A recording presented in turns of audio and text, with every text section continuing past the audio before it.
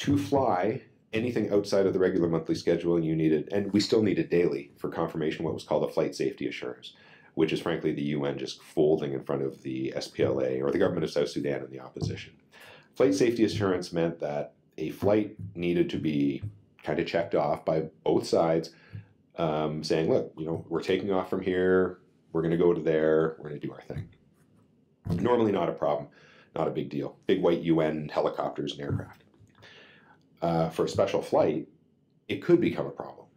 So, for example, we've had cases that had to be medevaced out, and it took to Juba, and it took about 8 hours because of the bureaucracy and flight safety, and we were lucky. Some of the people were actually pretty easy to stabilize, including an appendectomy that had to fly somewhere else. Long story endless, if I got hurt in a way where I need evacuation to Juba, it's going to be about an 8-hour process. If the weather's good, and if it's not on a weekend, because the SPLA and the opposition don't work weekends, and they like to drink, like who doesn't?